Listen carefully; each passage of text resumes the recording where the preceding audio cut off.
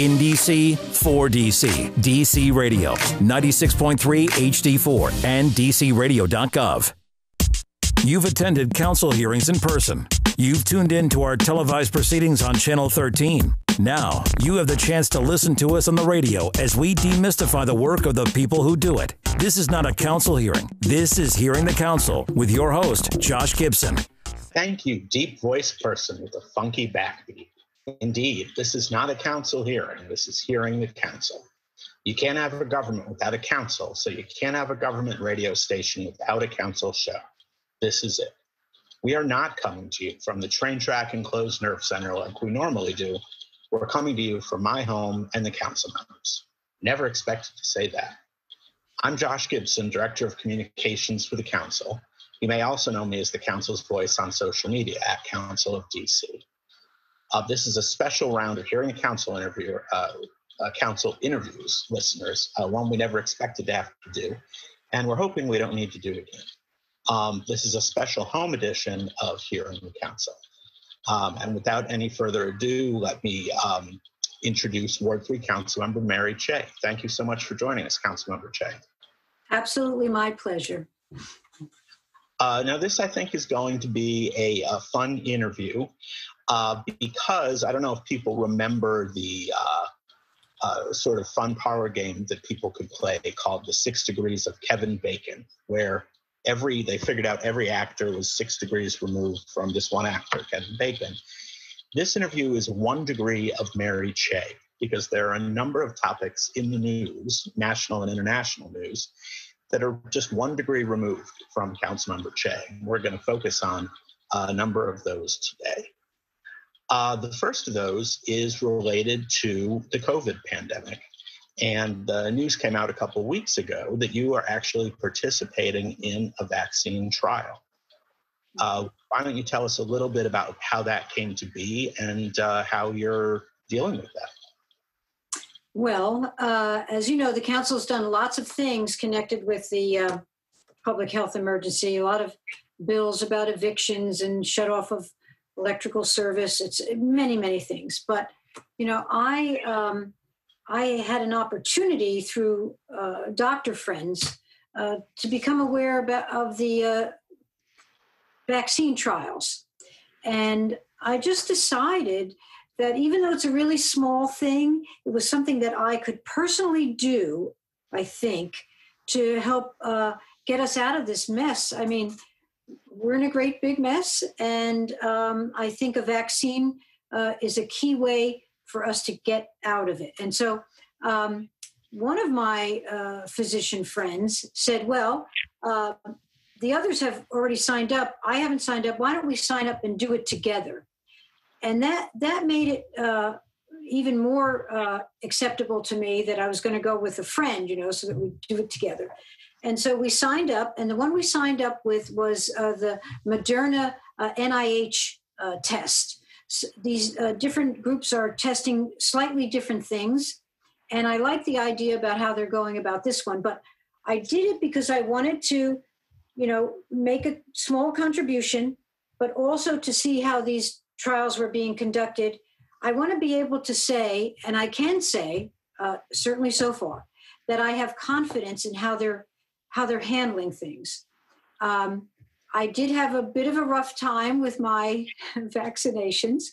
There are two. You go in, you sign all this paperwork, you have a physical exam. They do a really, really painful, super duper COVID test on you. They take tons of blood, but then at some point you get the vaccination, and 50% of the people are placebos, and 50% are getting the actual drug. And so I didn't know, and both of us got this about noon, and then we were, you know, texting back and forth. We went home after stopping and having a wonderful lunch, and nothing was happening. So we figured, oh, darn, we got the placebo. But then the next day, wow. I mean, headache, muscle aches, joint aches, supreme tiredness. I mean, it was very awful, I have to say. So I said to my friend, again, she's a doctor, And I said, well, might this not be the same effect from if we got the placebo? She said, Mary, you don't have a reaction like this from a saline shot. So, and then I had the same reaction the second time too. You get two injections, and then there's a lot of stuff that you have to do along the way. You have to, take your temperature. You have to electronically report on any changes, or things that you're experiencing. They call you twice a month. And we're going back next Friday again, not for any more injections. We had the 2 of those, but for lots more blood draws.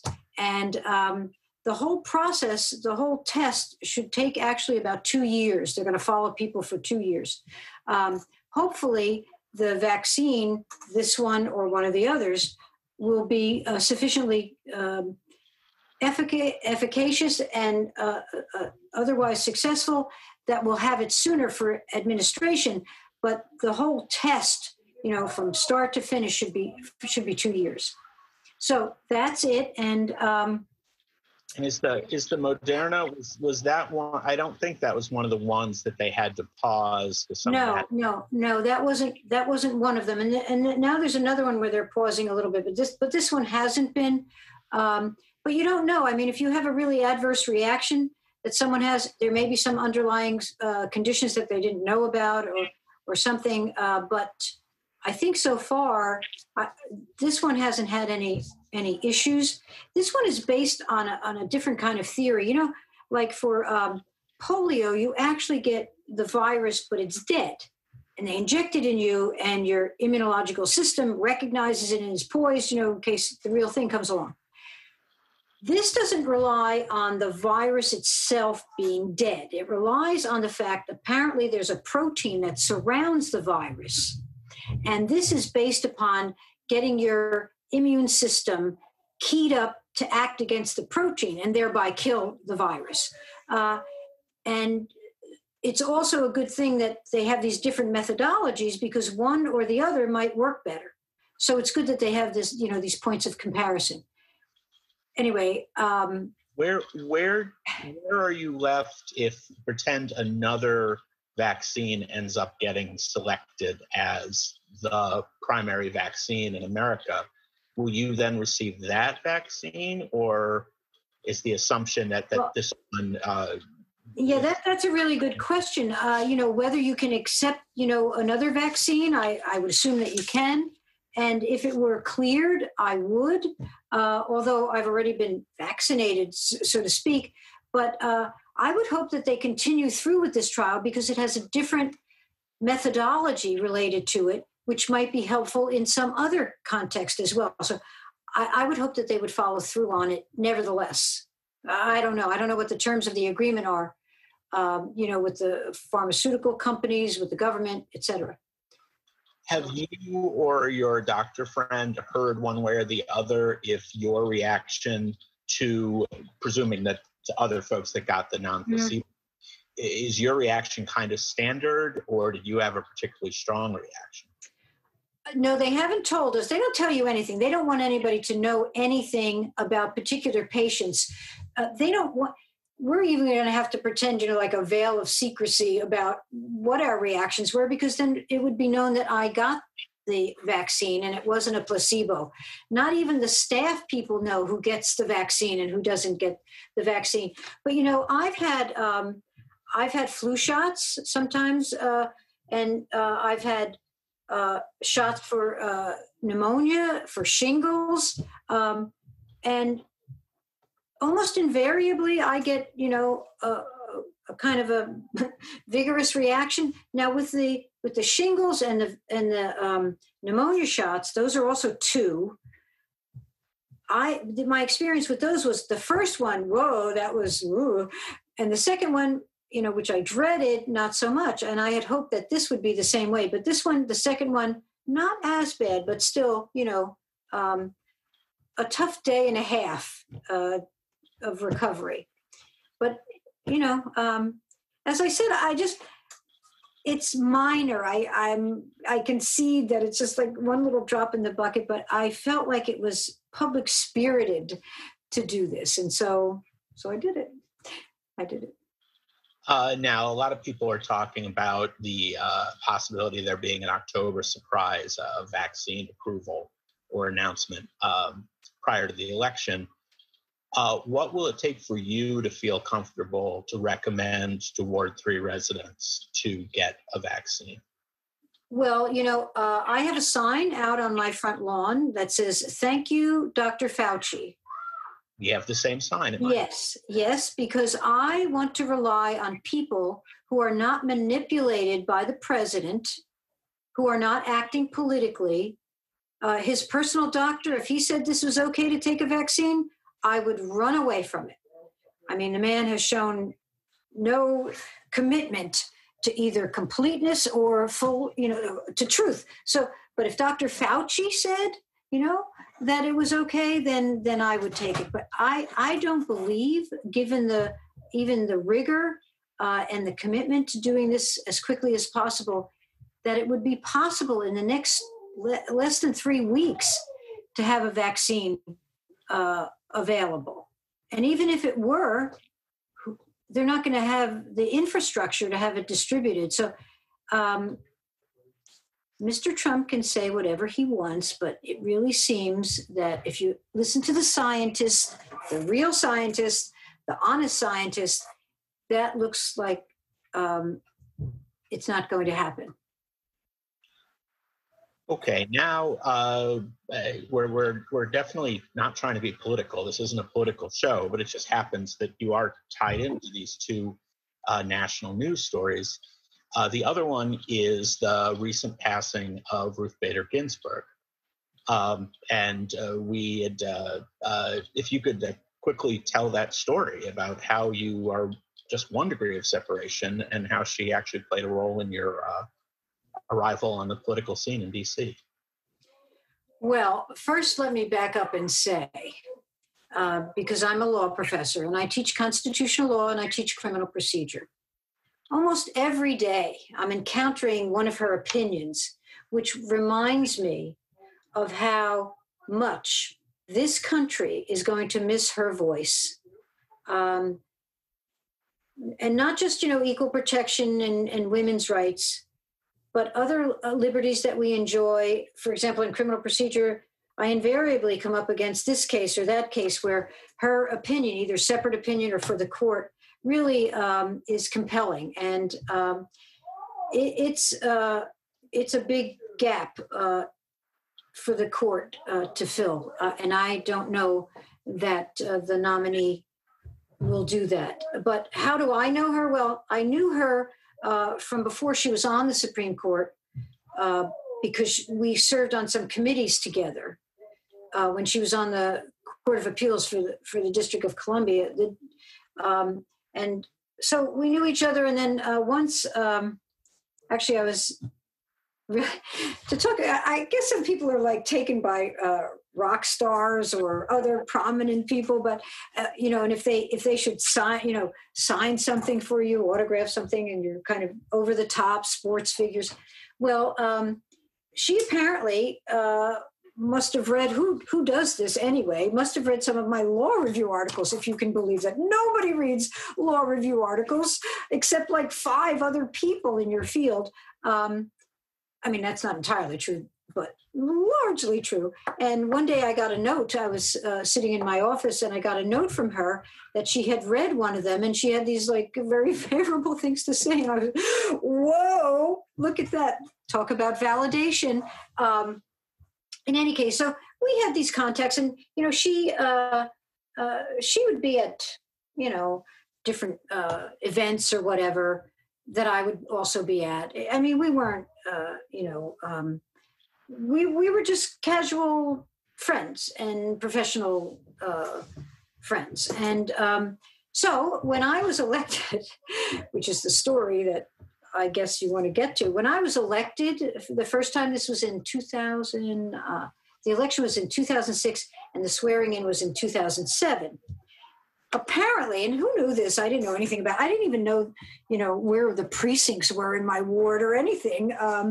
So I found out. I was told by the secretary to the council that you had to go get your own judge to swear you in. You know, they didn't supply a judge. You had to get a judge. I said, we have to get a judge? Okay. So I figured, hey, maybe I'll ask Justice Ginsburg if she would do it. So I dropped her a little note, and she said, certainly, happy to do it. And so I was, again, over the top happy. And I don't know, you must have seen these things, how they go forward, you know, the big swearing in ceremonies. What happens is they call you up with your judge, right? And usually, almost always, the judge will say, you know, raise your right hand and put your hand on the Bible and administer the oath. That's the judge's job, or the justice's job. Not much more than that. And by the way, I heard from someone in my office that you were able to get the clip of this. So thank you very much, because I didn't have it or anything. In any case, so they call up Ward 3, me, and my judge, my justice, and we're way on the end. And as we get up to walk to the podium, you know, Justice Ginsburg was sort of slight, and she was very soft-spoken.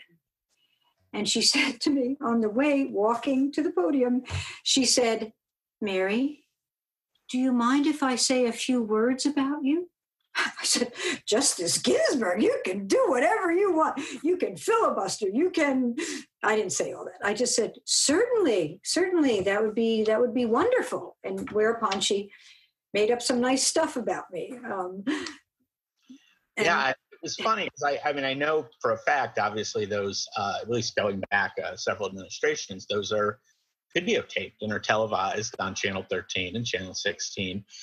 And because I do a radio show with the Office of Cable Television, I was thinking I should be able to get this video, but I had kind of mixed feelings because, you know, in your memory and nostalgia, sometimes you build things up, or you sort of you add a little flavor to your memory.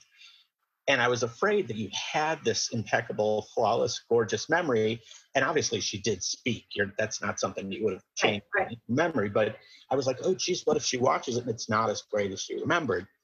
But then I got the video, I watched the video, and I said, this is totally consistent with a couple of times I've heard you tell the story. And it was very positive and complimentary. So I kind of crossed my fingers and said, I think she's going to be happy. Well, you know what? The other thing, I listened to it and I said, I said this to someone in my office. I said, I sounded pretty good. Because I figured it'd be like, nah. But it wasn't bad. It was good. It's like, have you ever had the experience like when you see an article of yours or something you wrote or something, and you read it later, you go, that's pretty good. So yeah, it was kind of suffering through it and it not being maybe as perfect as you wanted it, but the deadline was there, so you got it out. Yeah. And you might have been even a little nervous to reread it, and you reread it, and it's always it doesn't always happen, but it's a great say, So it was like that. Like that. But anyway, everybody should be heartbroken about her passing. Because of the great gift she gave us of changing fundamentally the law, and not just every woman, not just every woman lawyer either, but even men, to be sentenced to a certain way of being because of your gender. And it was part of her strategy originally when she was with the ACLU bringing these cases, that she brought cases on behalf of men. There was one particular case where to get certain benefits, if a spouse died, if the man died, the woman was assumed to be, dependent upon him and got the benefits automatically. But if the woman died, the man had to prove that he was dependent upon her. So that double standard made it difficult for this man, and they had children who were left. And so she brought that case, and she brought other cases like that. And she continually emphasized with respect to women, this idea that, oh, but you have this benefit and that benefit, and you're treated this way better. The idea is that, you're put on this pedestal, which is actually a cage. And it was that way for men and women. And so what she did, she blew that apart. And a person is an individual. And if you have the capacity and the desire to go to the Virginia Military Institute, and you're a woman and you can, meet the requirements there, you ought to be able to go. If you can meet the requirements to become a firefighter, you ought to be able to be a firefighter. And it doesn't matter male, female. Now, there are physical differences between men and women, of course, hallelujah.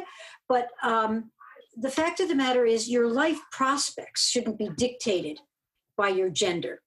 And that simple message was one that she was able to put out and then carry through at the highest levels of the law, constitutionally speaking. It's just incredible, really.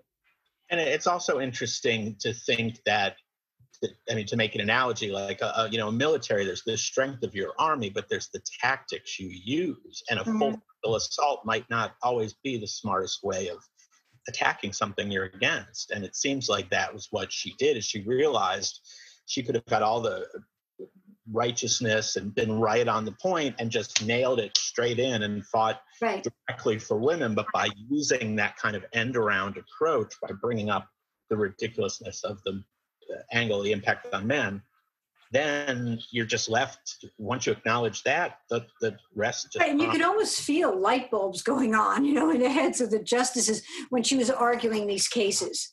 And you're right, a full frontal assault isn't always the best. And sometimes it could be the worst. And so her strategy was very effective. And case after case after case, she built this edifice that allowed us to be equal. So, now the question that I had, speaking of whether or not a full frontal assault makes sense, is there is this conversation that's got to be interesting as a con law professor of court packing, and there's a lot of constitutional analysis going on.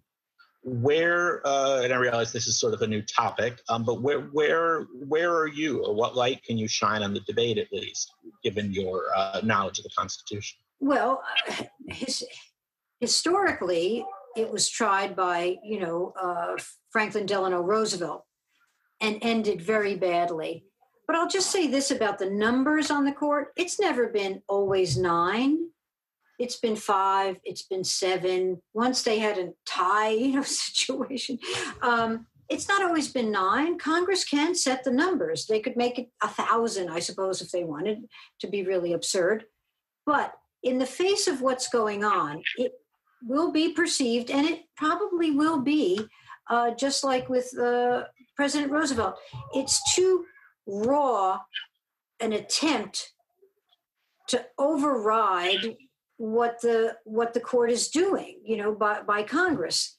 I don't like the fact that Justice Ginsburg, it appears that she will be replaced by someone who's almost her complete opposite, in terms of ideology and how they look at things on the court, and is a relatively young woman, I think 48 years old. So she'll be there for years. So for years, the court will be potentially in the grasp of people who are quite conservative and have views about the Constitution that I don't share.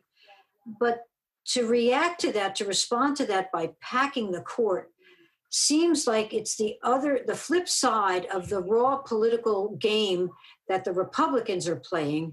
And it doesn't sit well with me. It doesn't seem principled. It doesn't seem right. So now here's a question that the constitutional question I have. Mm-hmm. The president nominates and the Senate is supposed to, confirm. Right. My question is, clearly they do, but I'm thinking back to Merrick Garland. Can they pass on their right to approve? Like what confuses me about that is that there was never a hearing. There was never a vote. I'm guessing that's because Mitch McConnell thought that he might lose some more liberal Republicans, and that if it came to a vote and people actually met Garland and heard about his background, he might actually get approved. So let's not have a hearing. But does the Constitution allow the Senate to say, ooh, we have this right to sign off on a nominee, but we're just going to pass. We're not going to schedule it. and it's going to expire. It doesn't speak to it, I suppose, if it were done over and over and over again, because the Constitution does say under Article 3 that there shall be a Supreme Court. And what if we got down to nobody? Then obviously that would be unconstitutional. But the Senate does not have to act on a nomination. And in the past, there have been nominations that have never gotten off the ground either. Indeed, the whole thing about what the Senate does has changed over time. There's a story about Justice Douglas when he was nominated, and the Senate was going to have a hearing of some kind, or at least the Judiciary Committee was going to meet about his nomination. He went over to the Senate and sat outside the room where they were meeting, saying, you know, I'm here if you have any questions for me. And they said, no, we're not. So it wasn't always this huge deal. But I think things changed rather radically after Judge Bork was not approved. And there's even a verb that you're borked. It used to be that if you were qualified in the sense of your education, you weren't, an embezzler or something like that. If you were qualified by experience and training, we didn't really get into the ideology very much. And because it was always thought that the president should have the latitude, the discretion to name who he or she would like. And then if that person was unqualified, then you would reject it. Or, there were some who were pretty unqualified, just out of the gate, and they never got a hearing. They were just quietly shelved. So that wouldn't be, that wasn't a first. What was a first is this situation that we have now.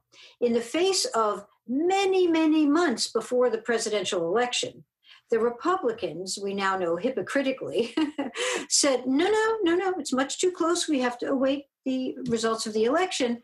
That was their rationale. But now it's 3 weeks before the election, and suddenly that interest that they have seemed to have evaporated. Yeah. It just seems like a reasonable appeal, stopping short of the court packing, would be to simply say, if the president nominates, the Senate must hold a vote, must hold hearings, must hold a vote, and to pick a time that would apply to nominees of both parties. I mean, I realize the law can always be changed, but in principle, pick a date, and if a vacancy occurs after X date, it gets filled afterwards. And of course, we could create a system. Congress could create a system for itself, which it could then always change. But Congress could create a more orderly, sensible system. But I think that it was Biden who said this is just raw political power that we're observing. That's all that it is. And Kamala Harris, I saw her quoted. She said, this is not the president's justice; it's your justice. This is not the president's, choice. It should be your choice. It should reflect your choice. And if you have the votes and you can push it through, and that's what your intention is, there's nothing in the Constitution from stopping that. Well, from constitutional law to landlord-tenant law. Yes. Let's transition one more time to the last newsletter that we put out in terms of the council's activity was a unanimous passage of an sort of omnibus eviction reform, tenant protection reform measure, of which you were a co-sponsor. I mean, the sponsor. So I just wanted to get quickly, I know it has a bunch of terms because I had to write the newsletter article about it, but if you could quickly kind of summarize the broader intent, maybe mention a couple of the points of the protections put into place and why you think it's so important. Okay, well, first of all, evictions are devastating to tenants, absolutely devastating. But beyond that, even just having an eviction filed against you can be devastating. And relatively few of the filings result in a judgment for the landlord for an actual eviction, though there are many. And the consequence of even having the filing is that you may not be able to rent another apartment. Or if you if you do, you'll have to pay more, for your security deposit or more rent or something like that. It's really devastating. And so I put in legislation even before COVID, okay, saying that judges who right now, until we pass this legislation, don't even have the authority to seal eviction records, so that just a filing against you and the landlord doesn't prevail, that stays on the books and that can be used against you. And landlords have been using it. So I wanted something to act against that. And so the part of the law talks about that. And it gives judges the discretion to seal evictions under certain circumstances. But it requires that they seal evictions even when they've been obtained after 3 years. Because if after 3 years you haven't had any trouble paying your rent thereafter, then just like people in bankruptcy, you should get a fresh start. You should have a chance to reset. So that part of it was already in the hopper. And I've been waiting, to have it moved because it's not in my committee. So you have to rely on the help of your friends on the council to move your legislation. And then while it was going forward, Chairman Mendelson, he said, well, let's broaden things. Let's also talk about how people get apartments in the first place. Let's talk about, screening of tenants by requiring that landlords tell you what the basis is on which they'll rent to you, that they'll tell you why they didn't rent to you. And you would have a chance, to basically say, you said this and that, but that's not so, to clarify. And you can rely on credit reports, but you can't rely solely on, the legislation says, your credit score. Because some people might have a low credit score, but nevertheless be an okay credit risk. So you can't rely solely on that. Let's say a returning citizen, for example, you've been in jail for 10 years. What kind of credit score might you have? But in any case, so we married the two things together, both protections for tenants in getting an apartment and protections in terms of misuse of eviction filings. And then right on practically at the moment we were going forward with this, a series of articles came out about process servers who serve eviction notices. And it was shown that these things are just lies often. Filings with, oh yeah, we gave notice to the person that we were seeking an eviction. Yeah, sure we did. No, you didn't. And so now we tacked on an emergency basis. More has to be looked at here because it's a bigger, broader problem than we had thought. On an emergency basis, the process server has to take a picture and have a date and time stamp of when they serve this notice. Because apparently they might as well have just been throwing them in a dumpster and setting them on fire and saying to the court, yes, oh yeah, we definitely posted this for the individual. So it has, I would just say, to simplify it, these three parts. Right. Protections for tenants, in terms of eviction filings, protections for tenants in terms of being able to be screened and have a chance to present, whatever it is you're screening for. And then this idea about holding these process servers to, the truth. So that's the legislation in its broad outlines. Well, I'm particularly on that last point, it's just remarkable that these days with COVID, with more and more getting delivered to the home, groceries, food, right, whatever it is, you get texted to you the second they leave something on your doorstep, and you're like, look, there are the bags. That I know, that's my welcome mat. And the fact that I can do that with groceries, but something that controls your future, where you live, if you have a residence, your financial future, was just, take my word for it. Put it there. I mean, it's just sort of breathtaking. And by the way, to give you some notion about the dimensions here, since January of this year, like what are we in the 10th month? There are already like 8,000 eviction filings. 8,000. Now, we have prevented people from being evicted. We didn't do it in the first emergency, but somewhere along the way. But we didn't prevent filings. Once we realized that that was a problem, then we prevented that. But the law that we put in for tenants under these adverse circumstances says that you can't be evicted. And when the time comes, when the emergency is over, the landlord has to give you a chance by payments, a payment plan to make up for any arrearages so that it doesn't all automatically immediately come due. And your inability to pay has to be related to the COVID crisis. In other words, it just can't be that, I'm not going to pay for the duration of the public health emergency. It has to be tied. Let's say you lost your job, the obvious case of that. But if so, then there are some people who will probably be building up arrearages, and they have to have an opportunity to make it up in installment payments instead of all at once. So let's say your rent is $1,000 a month and you owe $10,000, so you'll pay. I'm already out of my mathematical calculations here, but periodic payments, just like you do on a credit card. Does anyone, I don't know if it's the CFO, I don't know who it would be, but does anyone have a sense of what percent of people are not paying because they can't pay, which I assume is the largest group? What percent of people are not paying and will pay the day it comes due? They'll pay all their back rent because they won't have access to a payment plan, like you said.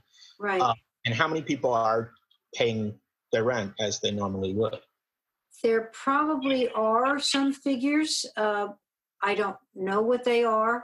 I think most people. Well, I'm sorry. I'm not convinced there are numbers. I haven't seen any in the press. I'm just. Well, they would extrapolate from the number of unemployment claims, the number of renters, and they could put different data bases together, I think, to make a ballpark judgment. But I think that most people, given the unemployment rate, most people are still in a position to be able to keep up with their rents. And until Congress refused to go forward with another piece of legislation to help people out, when we were paying $400 in unemployment per week and the federal government was paying $600, that's $1,000 a week that people were getting, and that was for some months. So that was probably able to get most people where they needed to be.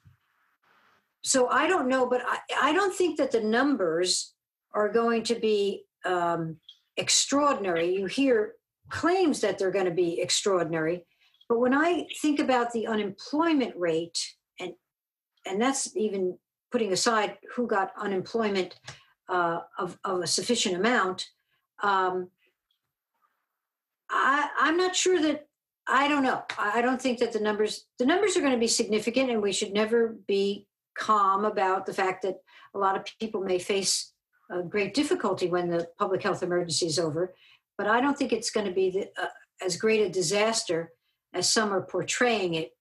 And here again, it may be possible, I don't know, but maybe Congress can get itself together again to provide relief, to various jurisdictions so that we can be prepared, with rental help and things of that nature.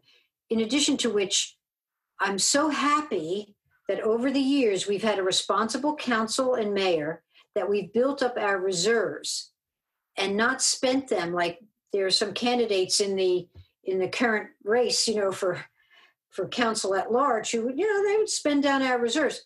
It's a good thing we didn't, because that's why we have a AAA bond rating. That's why we can go and borrow from ourselves short term when we need to, instead of going to the markets. But it's also, we call it a rainy day fund for a reason, one of them, because you get rainy days. And so when the time comes that the public health emergency is lifted, we'll have to see what the need is, and we'll have to see what kind of resources we can gather to help people. There will be people who need help, for sure.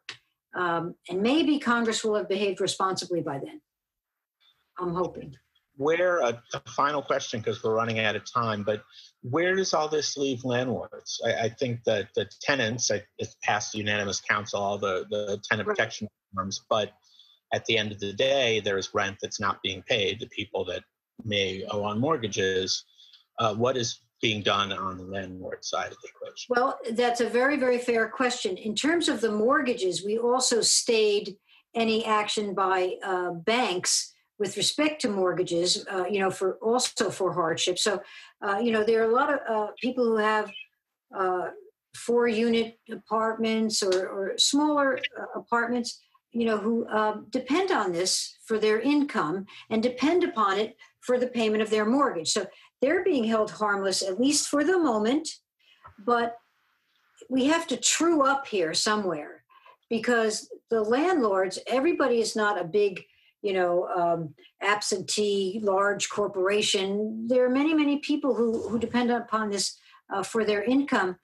And the benefits of what we're able to do have to accrue to them as well. So yes, it's a very good question. We'll have to see, what the ultimate need is. Okay, I'm quickly just going to pop onto Facebook and see if anyone has posted any questions there. Yeah, because you can't say this is over. I'm having so much fun, aren't you?